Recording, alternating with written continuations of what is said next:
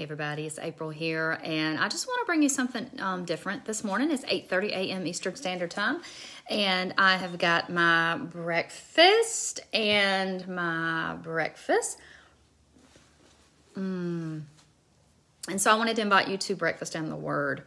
And whenever I start talking, for some reason, my dog starts whining. Do you hear that? So I'm going to let him out. Listen, nothing about Facebook Lives for me are professional, obviously.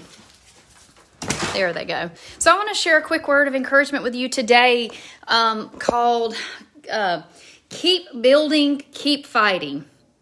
Keep building, keep fighting. So Lord, we just come before you this morning, and God, during this time together, I pray that your name is glorified.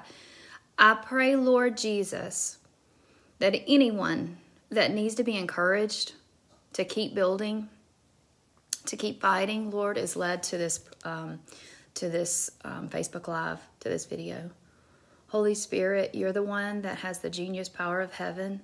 Lord, there's nothing in my mind that is powerful. There's nothing that I can share of wit or knowledge that can help anyone. But I pray the Holy Spirit speaks something today to each heart, to touch their heart, to encourage them, to stoke the fire in them, to light them on fire again for Jesus, for the kingdom of God, to remind them the God that they serve.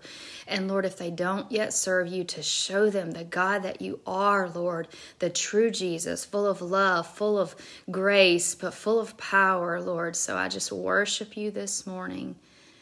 And I pray that this word goes out like seed planted in good hearts, good soil. In Jesus' name, amen. Everybody doing good this morning? I'm doing great.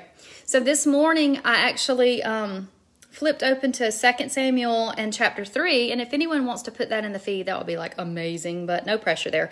2 Samuel chapter 3. And this verse just leapt off the page at me. I love when the Holy Spirit does this. So listen to what the word says here in 2 Samuel chapter 3, verse 1. This one verse is so amazing.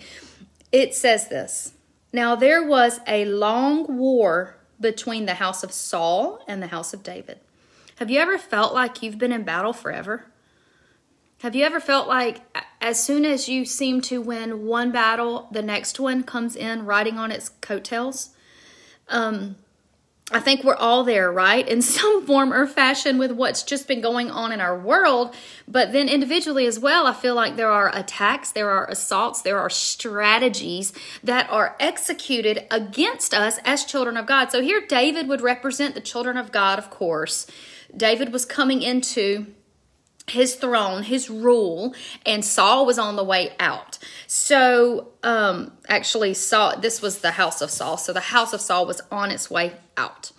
And I feel like in our lives, a lot of times there's areas in our life where the enemy has had power in the past. He's had victory over us in the past. And the Lord is ushering in victory for us. And that's like this transfer that was occurring between David, the house of David, and the house of Saul. So there was literally a civil war in Israel between those two houses. So let me repeat that again. Now, that's the word, right? This is happening now to many of us. Now, there was a long war between the house of Saul and the house of David. If I just stopped there, that would be very depressing. Yes, a long war, a long battle. But there is a semicolon there. So I'm going to keep reading. Amen. And if somebody can put 2 Samuel 3 verse 1 in the feed, that would be amazing. 2 Samuel 3 and verse 1. There was a long war between the house of Saul and the house of David. And David grew steadily stronger. But I love it says, and David, but Saul. It's like, I don't know. I love even the choice of those words. And David grew steadily stronger. The word is like being added to. And David grew steadily stronger. But the house of Saul grew weaker continually. The house of Saul grew weaker continually. Keep up the good fight of faith. That's my encouragement to you today. Keep up the good fight of faith. The Word of God doesn't say fight a fight of your goodness. So really fight strong to try to be good enough. Or fight the fight of your righteousness. Or even fight the fight to read more Bible than anyone else. Thank you, Damien. It says fight the good fight of what? Faith. Faith. Faith. So I entitled this video, Breakfast with the Word, because we eat the Word for our spirit and we eat food for our body. But it's called Building and Fighting. Keep building, keep fighting. So what do I mean about keep building and keep fighting? David was fighting to build a kingdom in Israel that would be a kingdom patterned after what God wanted it to be, not what Saul wanted it to be. So he was trying to build something and Satan didn't like that. So let's go to Nehemiah. Nehemiah the whole book of Nehemiah. We're not going to read it. I'm just going to tell you. Nehemiah is an amazing book. You need to go there and read it if you haven't yet. Nehemiah was in exile. Israel was overrun. The Israelites, for the most part, were taken into exile, but there were a few left there in Jerusalem. So Nehemiah, this is years later, he actually has favor, and he is the cupbearer to this foreign king that they are in exile to. It kind of reminds me of Daniel and Joseph, how they both were in prominent positions in exile. There's a whole thing there. God will put you in a prominent position in a hard land. But anyways, Nehemiah finds out that Israel has been ransacked, that the walls of both the city and of the temple are rubble, and it breaks his heart. And so that would represent the temple of God in that day. That would represent the place that is built by man to house God. And I want you to see the spiritual parallels in our life, that we build a place of worship, that we build altars, although those altars aren't seen and they're not made with wood and nails. It's in our heart. It's a place in the spiritual that we actually build. So he found out it was in ruin, and this broke his heart, and he says, man, I want to rebuild this thing. And so through a series of events, God makes a path for him to be able to go back with provision. God gives you everything you need, y'all. Nehemiah had everything he needed. The people, the money, the supplies, the gung-ho-ness. He had everything he needed. So whatever you need to build what God's called you to build, you have it. God's given it to you. Hallelujah. So he goes and he starts to gather people, and they're starting to build. And of course, can you imagine what's going to happen? Will the enemy be so happy that this is occurring? No, not at all. So we find a man named Sanballat, and there is so much. I'm looking for my phone. I'm on my phone to show you some of the meanings. But listen, the name Sanballat, who was his enemy, his name means this: empowered or healed by sin. Empowered or healed by sin. Now we're going to play on words here, because that sin actually means the moon god that they used to worship, but it's the same word as sin. So your enemy in your life wants to come and stop you from building what God has called you to build. He's going to fight you. He's not going to be easy on you. If you're going to truly go forward in what Christ has called you to do, whether it is to do ministry or to do something in your community or just to have a devotional life with Jesus Christ, whatever you're going to be building, there's going to be a Sanballat. So here's my encouragement. Step 1, when you walk in sin, you empower the enemy to come against you. And so do I. We enable our flesh to get stronger through sin and repeated sin and repetitious sin. And our flesh becomes partners with the enemy and says, come on in, boys. So that's just for free. So here we go. What did Sanballat do? What did Sanballat do? He wanted to stop them from building, right? Correct. So I love how the King James puts it. It actually has 7 different oppositions. So it says, step 1, Sanballat, opposition through ridicule. So listen, the enemy's going to speak into your mind and tell you how foolish you are. He's going to try to ridicule whatever you're doing for God, whatever you're building for God. Satan's going to come with ridicule. But guess what? Nehemiah stood strong and prospered and was victorious. Second thing, opposition through threat of attack. Sanballat threatened to attack. The enemy does this to you. He says, yeah, you're going to do that for God. Let me tell you what I'm going to come at you with. Let me tell you what the threat that's going to be towards you. But it didn't matter. Nevertheless, Nehemiah made his prayer unto God, set a watch against them day and night because of them. So, Satan, you're behind me. Satan doesn't stop. Sanballat came opposition through discouragement. Do you know that the enemy, when you feel discouraged, that is the enemy. God never wants you to be discouraged, even in the valley of the shadow of death. He gives you joy, which is your strength. And it's not happiness, but it's a joy that's solid, that lets you know no matter what happens in this world, no matter what I lose in this world, I have a hope that is eternal. Hallelujah. So opposition through discouragement. He tried to come and discourage the people that were building. But listen here. Nehemiah talking to the people. But not be afraid of them. Remember the Lord, which is great and terrible, and fight for your brethren, for your sons, for your daughters, for your wives, for your houses. Hallelujah. And it came to pass when our enemies heard that it was known to us, basically that was foiled. So discouragement leaves when we remember how great and terrible means awesome, how awesome our God is. And then he said fight. He didn't say just keep building. See, they were building a wall. They weren't actually going to war. But Nehemiah said fight for your brethren, for your sons, for your daughters, your wives, your homes. We have people that we're fighting for. And how did they fight?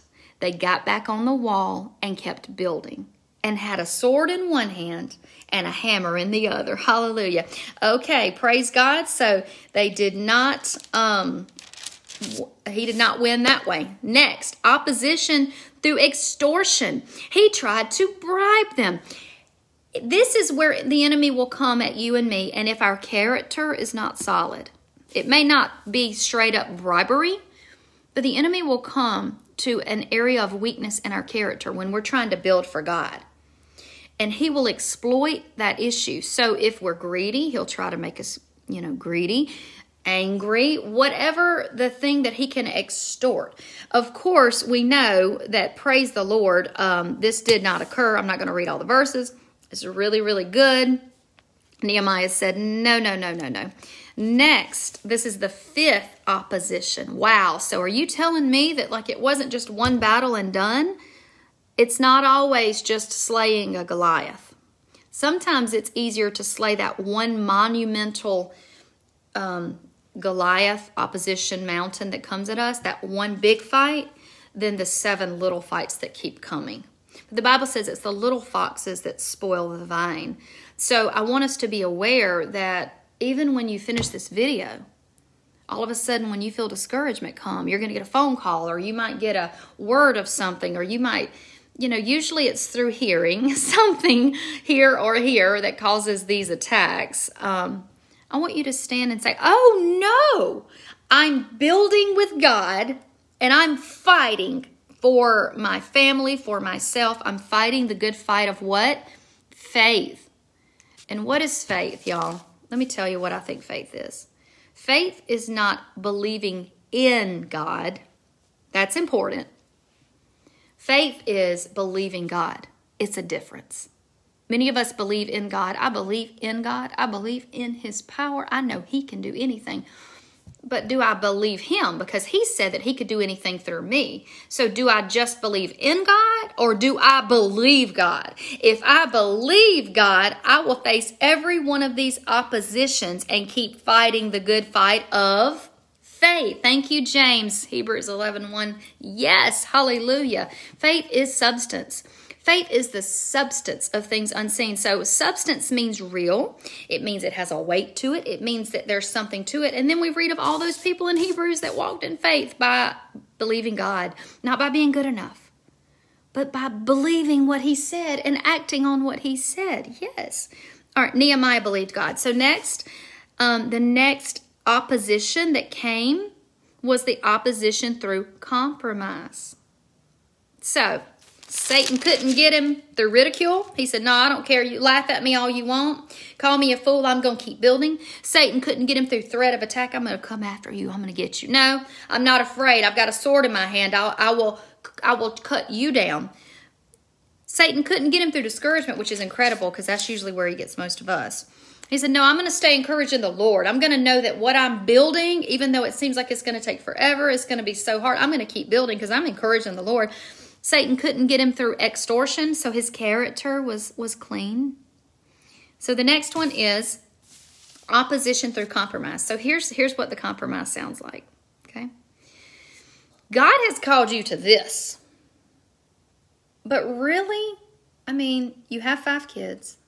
You're a nurse. You're doing the radio program. You're already involved in ABCD. So why don't you just do this? Compromise.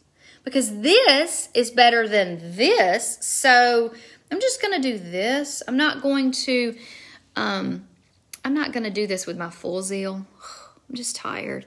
I'm not going to, God's called us to pray for the sick and do all these things, but I'm just spent. I'm not going to do it full-heartedly. I'm not going to really preach the gospel because it's offensive. So I'm just going to tell people God loves you. Compromise. And if anyone has compromised, it has been the American church. You walk in most of our Americanized churches, sadly to say, and the power of God is nowhere to be seen in the room. It reminds me of the New Testament where the high priests were still putting on all their garb, lighting all their incense, doing all their rituals, going in to the most holy place where when God had them build it, there were the Ark of the Covenant was there, and the presence of God was in that place. But guess what? Many years before the New Testament, the temple was ransacked, and the Ark of the Covenant was stolen. So literally, the high priests were going in and performing all of these rituals, going behind that curtain, and there was no Ark of the Covenant there. They were going about all the motions, and they knew the Ark wasn't even there. Why didn't they go and run and fight to get back the presence of God? Because the presence of God was not of importance. What was of importance was the show. So that is what compromise looks like. Saying that, no, we don't need the Holy Spirit anymore. No, we don't need the gifts of the Spirit. No, we don't need to really preach the word. We just need to worship. Or, no, we don't need to worship. We just need to preach the word. No, you got to have it all to have it all. Hallelujah. There is no sum to Jesus, S-O-M-E. There's the sum of Jesus, S-U-M, the entirety. We don't pick and choose. Compromise looks like what we've been doing for my whole life in the church. We have a form of godliness, and it looks great, but we deny the power. We deny the power that is in. So, hey, this did not occur. So, listen to this, though. This is so good. Opposition through compromise. When Sanballat, I'm going to try to skip some of these long words, and the rest of our enemies heard that I had built the wall, and there was no breach in them, though at that time I had not set up the doors upon the gates. Nehemiah had not yet set the doors upon the gates. Sanballat said, come, let us meet together in some one of those villages in the plain of Ono. Oh no, hadn't put my door up yet. But they thought me to do mischief. And I sent messengers unto them, saying, I'm doing a great work, so that I cannot come down. Why should the work stop while I leave it and come down to you? Yet they sent me 4 times after this, and I answered them the same manner. The same manner. It's a fight of faith. We can't just answer our Sanballat one time and say, no, I'm not coming and messing with you. I'm not coming and compromising, and then he just scurries away. No. 4 times he came to me, and I answered him in the same manner every time. Satan didn't tempt Jesus one time. He continued to come at him and come at him and come at him. Jesus continued the fight. He continued the fight of faith. He used the word of God as the sword. Breakfast and the word. Eat the word. Live the word. Let the word change me, Jesus. What has God called you to build? What has God called you to build that can house his glory? Nehemiah was building the temple so the glory of the Lord could be returned. Nehemiah was building the gates around the city so the protection of the Lord could return. What in your home and your family is left open, unguarded? What in your family spiritually does not have a door placed on it and shut? See, it says Sanballat knew they hadn't put the doors up, so he thought there was an open door. What open doors do you have or do I have that we need to build, hallelujah, a structure in that place? Maybe it's through media. Maybe it's through what we watch on television, the way we speak, the way that we don't spend time with the Lord, who is the door. So if Jesus is the door and he's not a part of my daily life, my every moment, hallelujah, he's so real, y'all. He's sitting right here. Look. I'm just giving you an illustration of how close Jesus is. He's sitting right here. He's right there with you. He's not distant. He did everything possible to prove his closeness to us. His spirit is inside of us. Yes, I'm aware of that. I hope that you understand the metaphor that I'm trying to show you. He's just as close as if I could talk to him. As if he was sitting next to me. I can speak to him and I can hear from him. And he's lovely. And Jesus, I'll worship you. And Jesus, you are the door of protection. You are the protection. And so if you have a gaping hole in your life, or if I do, Jesus is the protection that we can have that sealed. Number 6. So Nehemiah is doing good. He keeps fighting and keeps building and keeps fighting and keeps building. Woo! Hallelujah. I'm about to speak myself happy. Okay. The next one is opposition through slander, persecution. I mean, if he can't get us any other kind of way. And you know what I find, y'all? The people that are slandered or persecuted in our day are the ones that are really doing this thing.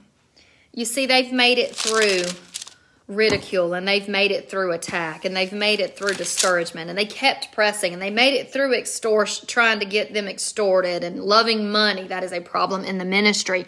And they kept pushing through compromise, and now here comes the persecution. So it's weird to me. We don't see a lot of persecution, real persecution.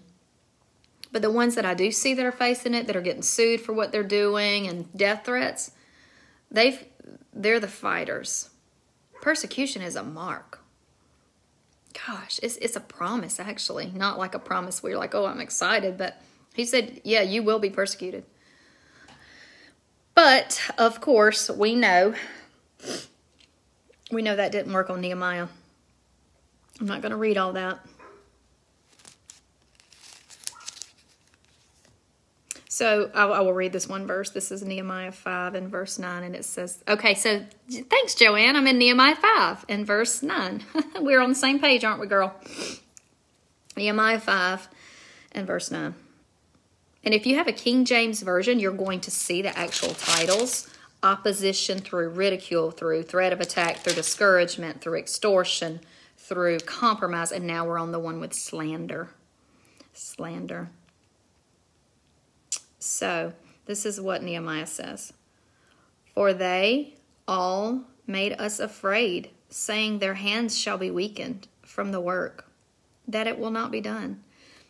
The enemy ever spoke to you or through someone else towards you and say that, you know, this thing that you're trying to do, it's just, I don't think it's going to be good for you. It's going to be too much. It's going to crush you. I remember being in nursing school and someone telling me, girl, there's no way you can do that. I mean, I was a mother.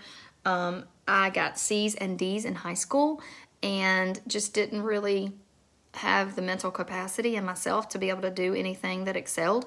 And I remember that word from them. Somehow or another, I took that word from them that I'm not going to be able to do it, and I turned it, and it pushed me through 5.5 years of nursing school. Praise the Lord. And so take the words that the enemy speaks to you that you can't. How dare you think you could? You're just a mom. You're just a this. You're just a that. You've got everything else going on. And turn it and say, oh yeah? Let me and Jesus show you what I can do when I'm walking in him. Let me and Jesus show you what's capable of a frail, messed up mom of five that gets it wrong all the time, that fails all the time. But let me show you what she can do. Yeah, that person that you've seen stumble and stumble and stumble. Let me show you what she can do when she goes with Jesus. And then he says, oh God, strengthen my hands. Everybody, put your hands like this. Unless you're driving. Say, oh God, strengthen my hands. Say, oh God, strengthen my hands. Do it one more time. Say, oh God, strengthen my hands to war. To war. How do we war? Do we just scream at the devil and we're really mean and no. This is how we war. This is how we war. I believe God even though I do not feel it. Let me tell you, I'm not intimidated by whatever I see, because what I see is going to burn up one day and his word is not. This is going to endure. So even though I can't see this in my physical eyes, the things I can see with my physical eyes are less real than what this says. So of course the slander didn't work. And the final one, opposition through treachery. Opposition through treachery. I'm just going to read this. Afterward I came into the house of someone who was shut up, and he said, let us meet together in the house of God within the temple, and let us shut the doors in the temple, for they will come to slay thee. Yea, in the night they will come to slay thee. And I said, should such a man as I flee? Oh, treachery means that your very friends, your very family members. So if Satan can't get us through these other 6 things, he's gonna come as close as he can. These were people that were supposed to be helping Nehemiah, and they said, come, let us meet. Let us meet in the house of God within the temple, and let us shut the doors of the temple. So obviously they had accomplished some type of building at this point. For they're going to come and slay you. So it's the voice of Peter saying, surely, Jesus, you will not be crucified. That's this voice. It's the family member and the friend going, make yourself safe. Do what is safe. I care about you. Christianity is not safe, but it's the safest place that you can be. Oh my goodness. God does not call us to do things that are safe. Do you think that I would be on here doing this if he didn't call me? This isn't safe. This isn't safe at all. This is opening myself up to ridicule. This is not my personality, even though everyone seems to think that it is. It's not. Christianity isn't safe. So you are protected. Now that's, if you could understand what I'm saying. He says, hey, scorpions, snakes, Satan, demons, they're going to come after you, but nothing shall by any means harm you. So in other words, you're not in a cushy, safe bubble because you're going to face attacks. But Jesus, like the creator, like all the millions of demons, all of them are underneath him, his authority. He's the one that you're partnered with. So here's the deal. Even if I die, I'm safe. Do you get what I mean? The martyrs, they weren't safe. They were martyred, but they were safe in Christ. So opposition through treachery is someone coming to you and telling you, you need to do what's safe. Don't share about your beliefs on social media. That's not safe. And there's a big thing in our world right now about stay safe, stay safe, stay safe. And our whole focus has shifted from looking at ourselves as a whole, a spiritual being, to just the physical. Whatever you've got to do to keep your physical self safe, do it. And what the problem with that is when we're only focused, and I'm not into, I'm not into not walking in wisdom or common sense, but here's a problem. When my physical safety is the only thing I care about, I'm not going to obey Jesus. I'm not going to obey him. So with our hype push on right now on safety, that I'm a nurse, of course I care about safety. I'm a mother, of course I care about safety. But when our entire focus is on safety, how will we ever climb up on the wall and get a hammer in our hand and start building something that is offensive to the culture around us? How will we start building a house of worship, a house of prayer? How will we stand for what we believe when our focus is on remaining safe? I don't think that the disciples ever intentionally put themselves in harm's way just to do it, but they often were found in harm's way preaching the gospel because they loved the people so much. They were willing to tell the truth even when the people hated them for it. Here we go. Okay. I'm almost done, y'all. I know this is going long. I was trying to do 15 minutes. Okay, I got to go. So this is so amazing. Joanne, amen. It wasn't safe to get out of the boat, but the safest place was to be right there on that storm with Jesus. So good. So good. Okay. I love how Nehemiah said, should such a man as I flee? We have to get a little spiritual swagger. That's my southern way I say it. We have to get a little spiritual, I don't know, not a pride. It's really humility, because I know me better than you. So I know all my shortcomings, all my issues. Oh my gosh, the war in here. And so with me knowing all that, and in Christ standing tall, and in the Holy Spirit standing strong and saying, should such a woman as I get off this wall to come and talk to you and try to be safe?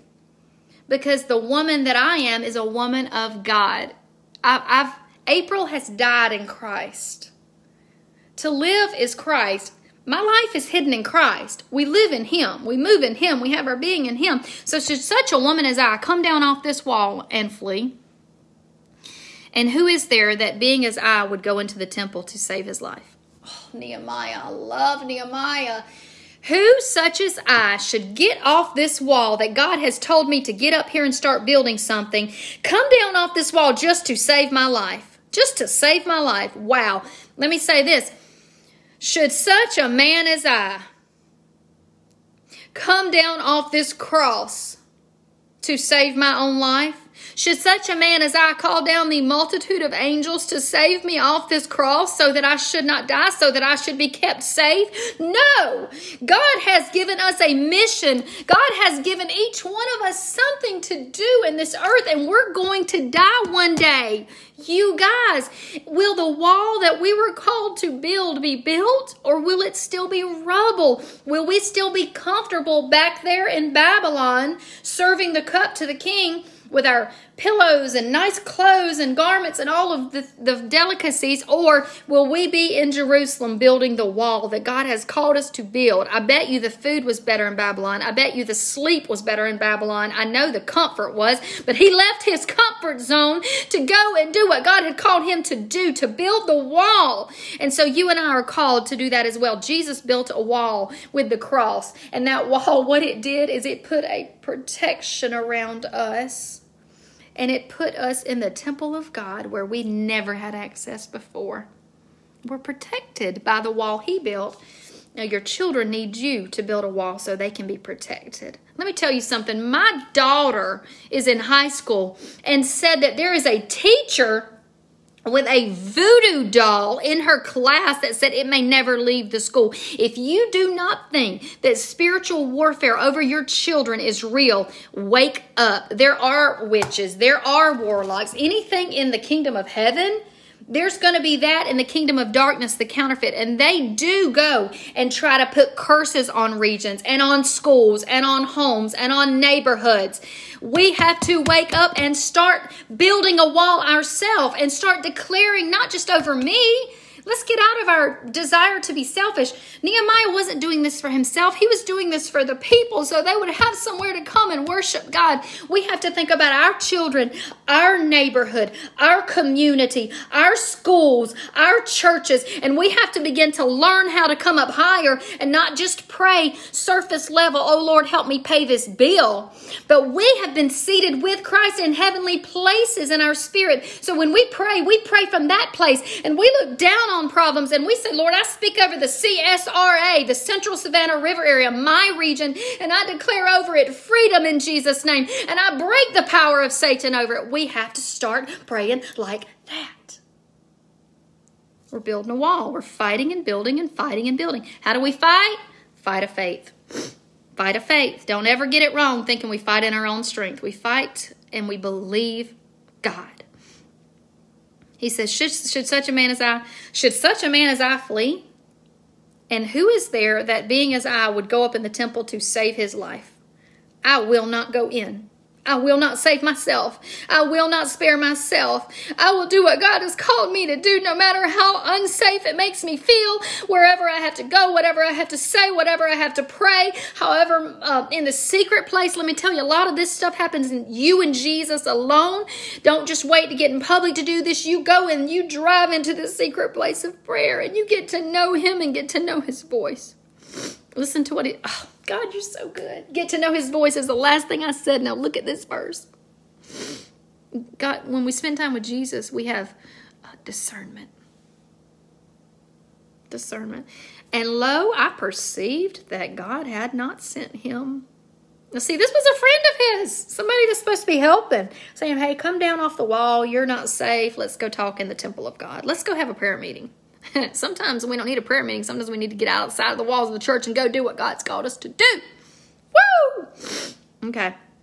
I perceived that God had not sent him, but that he pronounced this prophecy against me. Man, I'm going to have to preach a preaching series on this book. Some of your closest friends, when they speak over your life, you need to break that what is spoken. Literally, the man said, hey, they're trying to kill you. He was speaking a prophecy. He was cursing Nehemiah. And they'll say to you, you can't do this. You better bind that word. You better turn that thing around and say, watch me.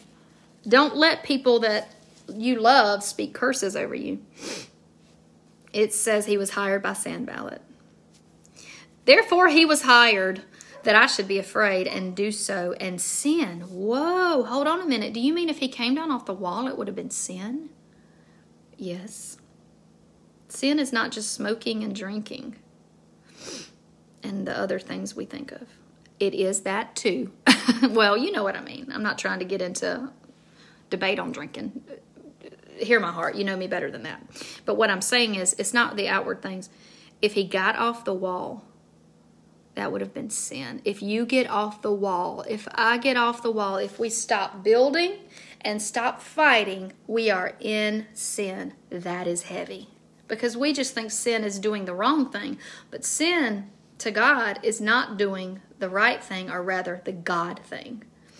What God's called you to do, if you don't do it, it's sin.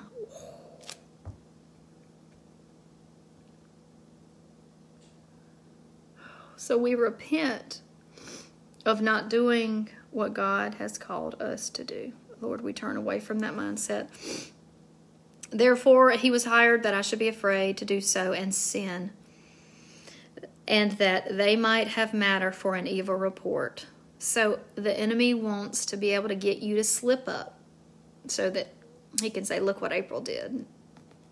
But my God, think thou upon Tobiah and Sanballat according to their works, and the rest, okay, that they would try to put me in fear. And then the next heading is completion of the restoration. Isn't the Bible beautiful? It's almost like it was just inspired by God, and it was. I want to bless you today in the name of the Lord. I want to tell you that whatever God's called you to build, he's equipped you already. You've got everything you need. Don't wait. My friend's got this new thing God gave her that's called Just Go, period, burn, period. Just go, period, burn, period. I love y'all. I hope your heart's been stirred, and I'll talk to y'all later.